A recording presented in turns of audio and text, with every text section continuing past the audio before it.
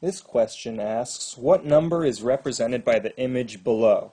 So I see that I have a lot of what looks like tens rods. I'm going to just double check to make sure they're tens rods before I call them that.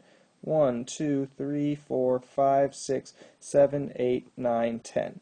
Yes, I can see the farthest left here I have 10 represented just in this tens rod right there. And looking across, you could see that all the other ones going over this way have the exact same number. So I know that I'm going to be counting by tens. Now I'm going to start on the left over here and count across and see what I end up with.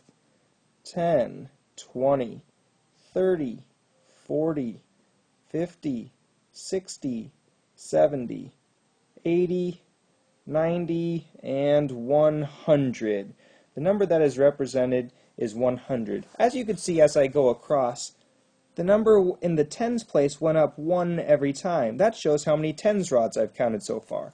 So at the beginning I had only counted 1 10 rod, then I have 2, 3, so on and so forth, until you get to 10 10 rods or 100.